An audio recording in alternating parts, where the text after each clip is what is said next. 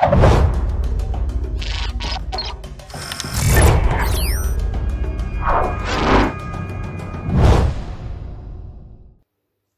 everybody, and welcome to our series on the Holy Spirit. The first question we would like to answer is, who is the Holy Spirit? And the quick answer is God. But then God is many things. God has many expressions.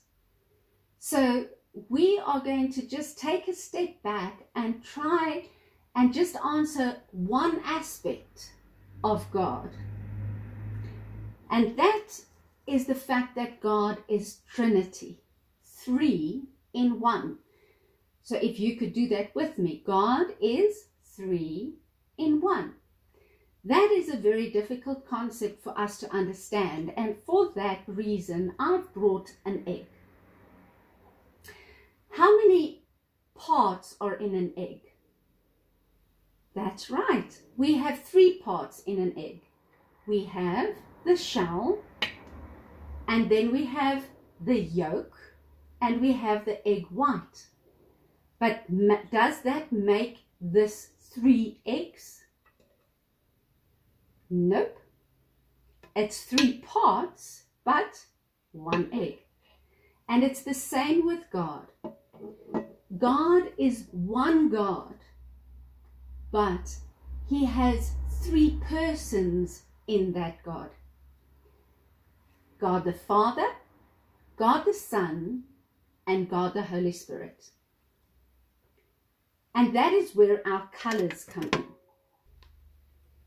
I like to use green to represent God the Father, because God the Father is the creator of everything.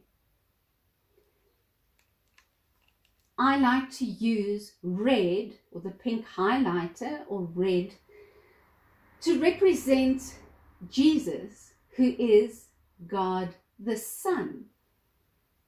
Jesus was God who became a man and died on the cross for you and me so that we can be in a relationship with God. And then the third person is God the Holy Spirit. And the Holy Spirit is the one that Jesus sent in Acts. In the book of Acts we read that Jesus sent the Holy Spirit to be with us on earth.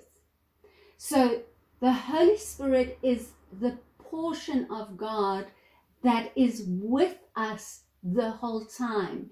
He leads us, he guides us, and we are going to be talking and learning more about who the Holy Spirit is in the next session.